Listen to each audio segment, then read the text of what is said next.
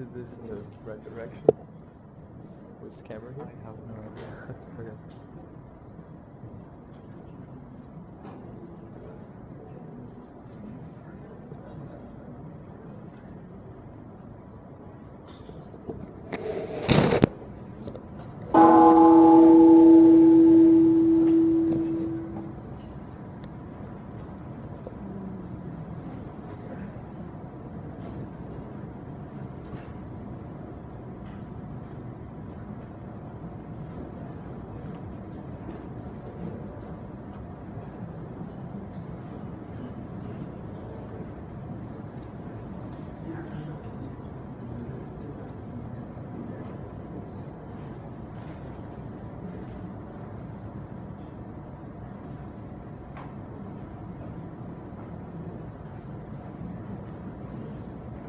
So the next talk will be by Daniel Caetano. That will be working on estimating correlated rates of evolution. So we just wait until the Chinese appear.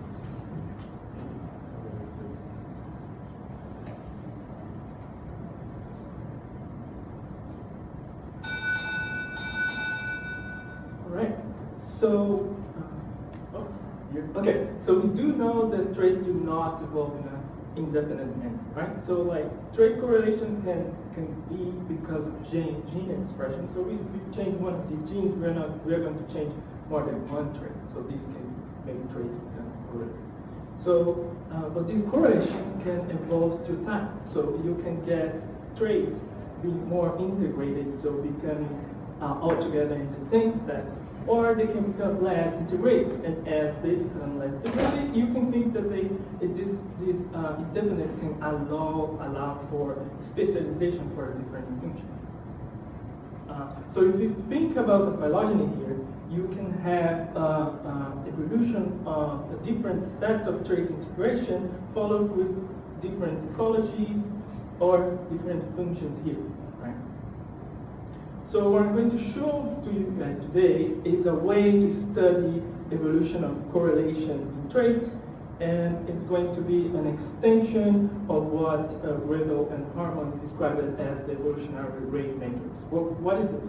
The covariance matrix that show rate of trait evolution here in the diagonal, okay, and evolutionary covariances. So the strength of this correlation, this integration among the traits here in the off diagonals in blue. So until now, what we have is the maximum likelihood estimate of this matrix, and you can use these three factors that most of people know, which is Geiger, Phi2s, and MV more. However, estimating covariance matrix can be uncertain, especially when the sample size reduced, and the sample size here is number of species in the tree. This is really nice if we could integrate the uncertainty of these estimates in our conclusion, in our biological conclusion. So that's why I'm here, and I'm going to show to you today a Bayesian estimation of this evolutionary rate matrix using MCMC. So the first problem is that it's very hard to sample covariance matrix. So covariance matrix live in this weird multivariate space with holes that we cannot traverse, we cannot walk very well, and they all need to be positive, definite, and just help.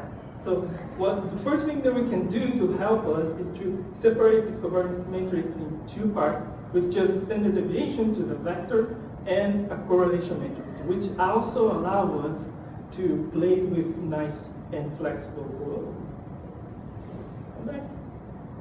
nice and flexible priors. So we can put priors on the rate of evolution of the individual traits, and this could be any distribution of positive values. And we can also put priors in the covariance matrix, which is the correlation among these traits. So here, talking about the covariance matrix, we need to put priors in inverse Richard, which build covariance matrix, and then we separate them in the correlation and standard deviation. We throw this part away. So to show a little bit how it works in the sampling, so we have a distribution for the standard deviations. Then we have another indefinite distribution for the covariance matrix, which will produce a different vector standard deviation, which goes to the trash.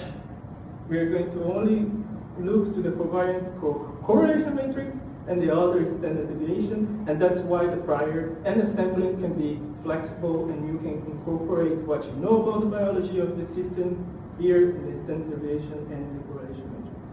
And with these two elements, we build the matrix again and go to the version.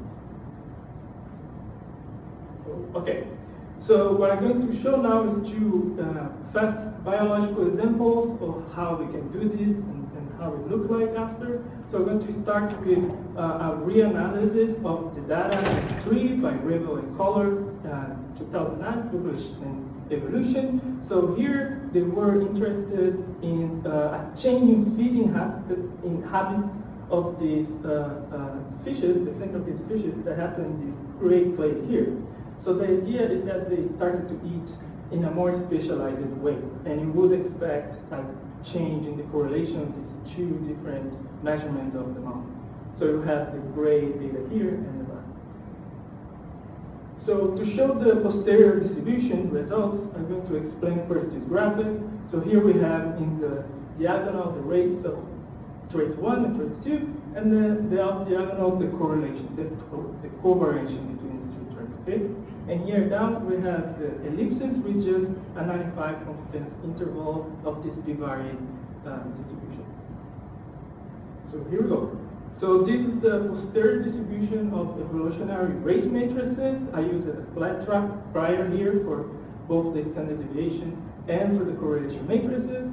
So the red line shows the maximum likelihood estimate, which is congruent, which is kind of nice. Good.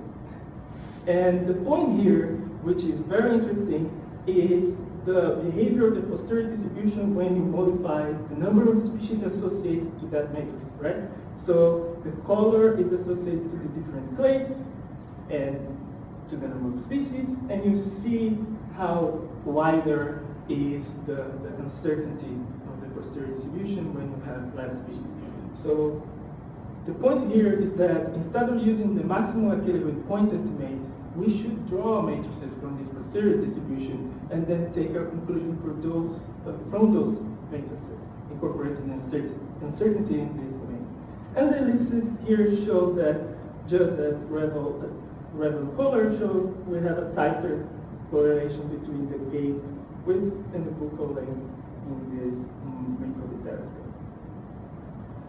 So another example here using anoles, and the question here is just if there is a change in the structure of integration between Caribbean anoles and mainland anoles when you look to some traits which are associated with this difference in ecology that we know.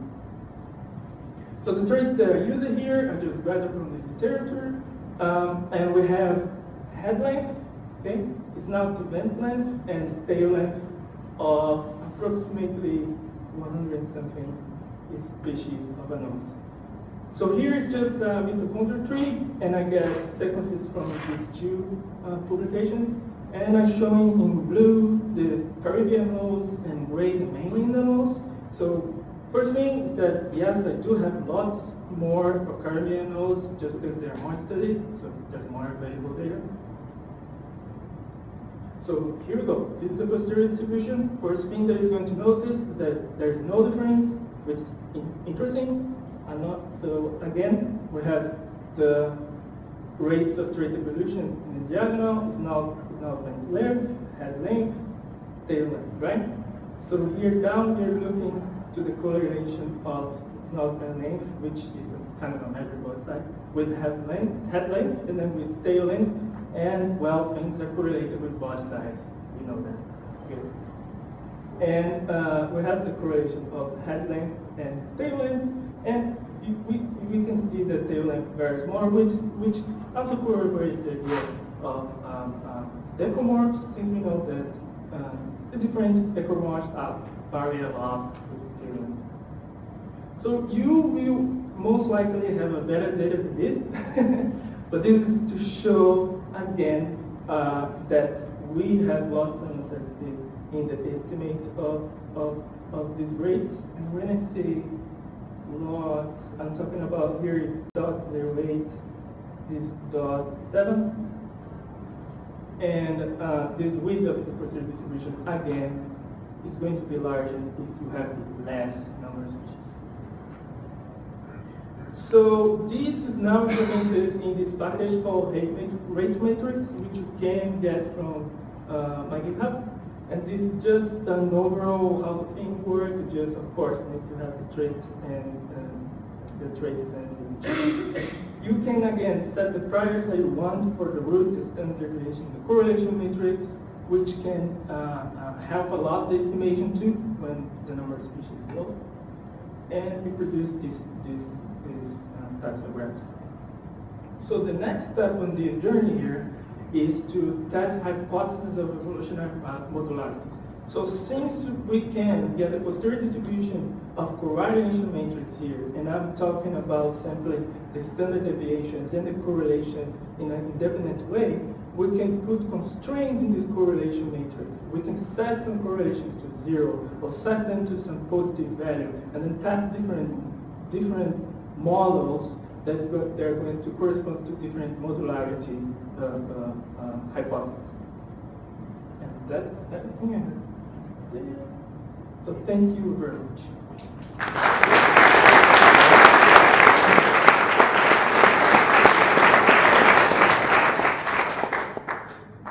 Okay, thank you, Daniel. Any questions? Yes. This is really nice. I wonder whether you really say that, so, you know, you can detect changes in the correlations, but you could well imagine a change in ecology that selects on multiple independent traits at the same time, right? So, I mean, is it really right to say that you're picking up modules or changes in the structure like we were showing at the beginning? What I'm saying is that the change in ecology could change also traits that are not sampling, in a sense. Or not, right? I mean, it could point a change in ecology is a complex thing. Okay, So yeah. you could be selecting on multiple traits that aren't in any sort of module that like a molecular biologist or some sort of physiology would recognize as a module. Well, in this framework, what I can tell you is that, well, there's no much evidence for a strict change of a group of traits that we are trying to call modules, then you wouldn't accept that model, and you would accept the model without the module. Yeah, I'm not worried about false negatives, I'm worried about false positives. False It's maybe a bit minor. We should. There's another question. Yeah, Daniel. Yeah, I was going to ask. I actually wasn't going to ask a question related to this, but I think you're right in that like, you know, you actually have to study the within species covariance structure in order to ask whether there was changes in modularity across the tree, and there could be changes in the evolutionary correlation that are due to that, or they could be due to, you know, changes in ecology, natural selection on characteristics. My question is just a little. This is a cool thing to do, though. So yeah. But I was also going to ask. You mentioned sort of the advantage of doing this in a Bayesian context is taking into account uncertainty, but you can do that with likelihood as well. I mean, you can get like a variance on the parameter estimate using You can the get the Hessian confidence interval from the Hessian, but you can have sample matrix from that.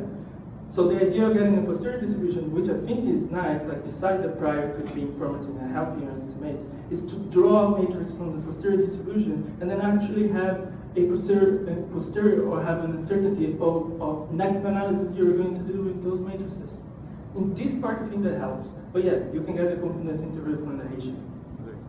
Yeah, we have still time for the So, if you actually have large sample data, you can do it that the maximum likelihood you're just resampling from a transformation of the average information matrix. So this is implemented in Wombat, for example. So that's something that it's much easier to run usually because you don't have to approach a distribution. So what you're saying you can't do, it is doable. Okay.